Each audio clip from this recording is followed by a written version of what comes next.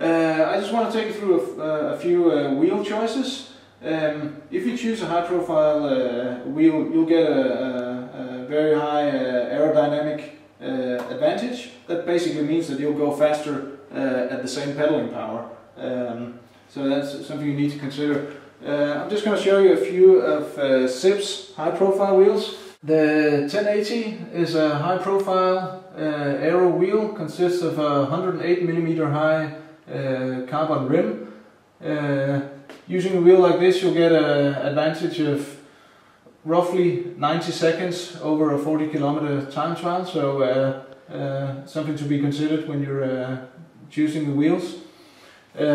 Next step down, 808. This is Fabian Cancellara's favorite wheel.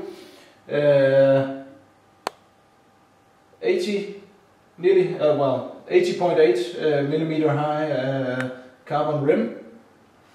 Very stiff wheel that's very responsive when you ride. All of SIP wheels are made with dimples in the carbon rim. This is made to reduce the airflow and give you less drag, so you can ride even faster. The step down from the 808, so on the other side here. This is the 404, which is the most versatile wheel you get. One thing you need to consider in Denmark is you can encounter a bit of or some winds during the course, and of course a very high profile wheel, or even a disc wheel that we have here, is much more aerodynamic, but it's also you can feel the wind very much in a wheel like this, where the 404 you get a sufficient aero advantage, but you don't feel the wind as much.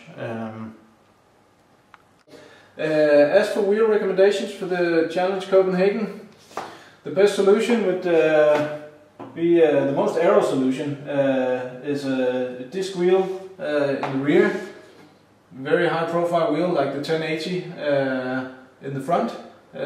This is a solution if you're a 85 kilogram pro triathlete used to handling your bike. That combination would be what gets you going the fastest. If on the other hand you're not a pro triathlete, and if you're not as skilled handling the bike, the problem with the high profile wheel will be that the wind will knock you around, especially in the front wheel where you're steering.